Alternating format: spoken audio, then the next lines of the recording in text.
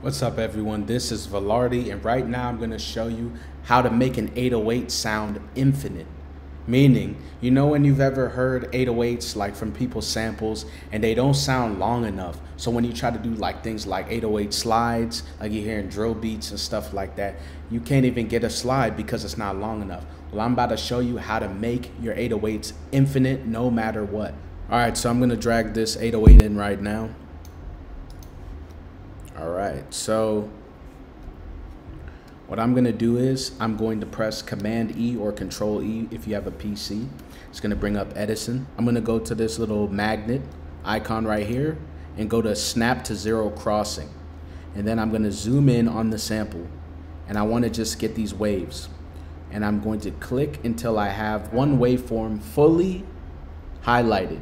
Now you can't just do this because you're missing the beginning. You need to make sure you actually get the entire waveform. So it starts here. Right. Press Command L or Control L if you have a PC. Now you will hear a buzzing noise when you press Command L or Control L. If there's no clipping in it, then that's good. Go ahead and press Accept.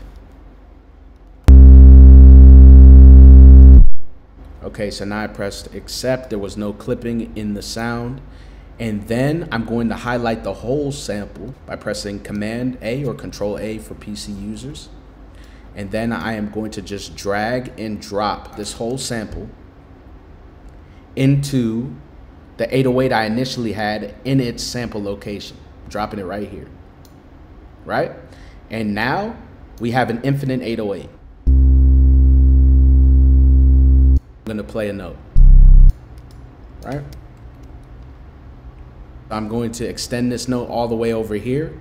So this is 4 beats long. This is a long 808. And you'll notice that it doesn't stop.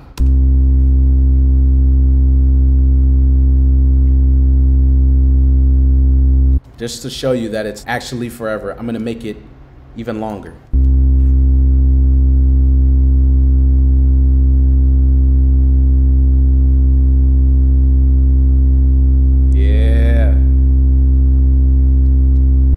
That is how you make an 808 sound that doesn't stop.